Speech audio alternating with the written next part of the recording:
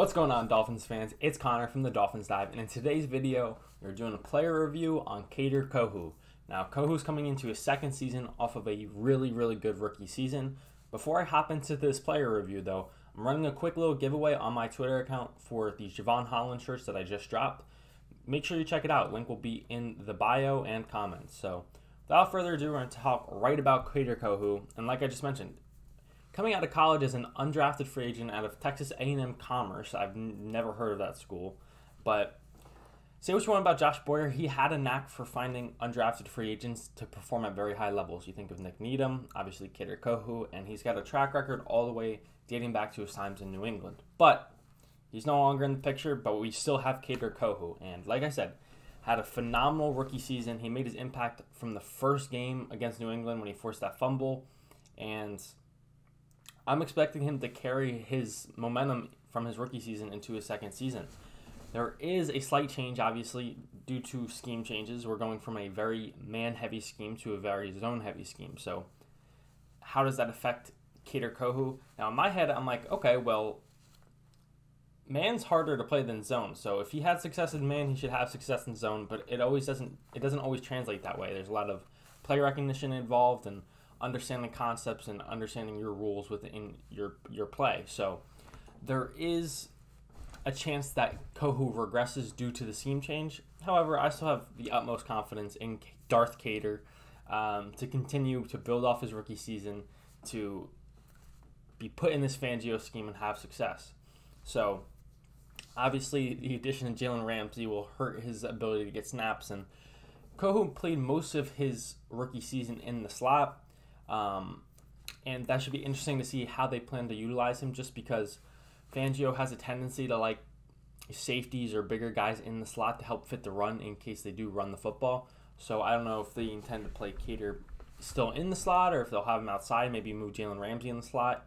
Ramsey's played in the slot a lot over the past couple of seasons with LA, who ran a very similar scheme. So I'm not sure exactly if they intend to use him as the slot or an outside guy. But guess what? He did both last season. Due to all the injuries the Dolphins secondary faced last season, Kohou played in the slot, he played outside, and he held his own the entire season. He played 969 snaps, nice. And he held his own. He looked the part, constantly making plays on the football. He only had one interception, but he still was all around the ball, and he was very rarely a liability. Like, he was rarely ever getting picked on and being targeted where he didn't look like he belonged. And I mean, like I said, as an undrafted free agent coming up and doing that, it was extremely impressive. So in my opinion, the first two corner jobs are already locked up probably with Xavier and Jalen. So you're looking for a third corner, and I think Kohou is primed to win that job. His main competition is probably going to come down to Cam Smith, but Cam Smith being a rookie, Kohou showing what he did last year, I feel, in my opinion, that he is going to win the third corner job.